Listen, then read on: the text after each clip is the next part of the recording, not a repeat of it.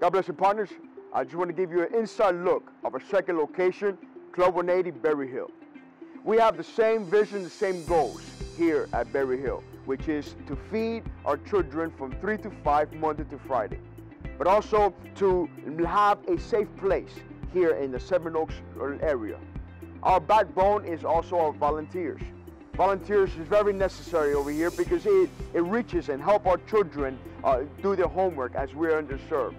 We're building a relationship with the Lexington County Sheriff's Department, but also just like we do in our Columbia Center. Our Berry Hill location is expanded, becoming a safe place to the communities, the children around the apartment complex around here.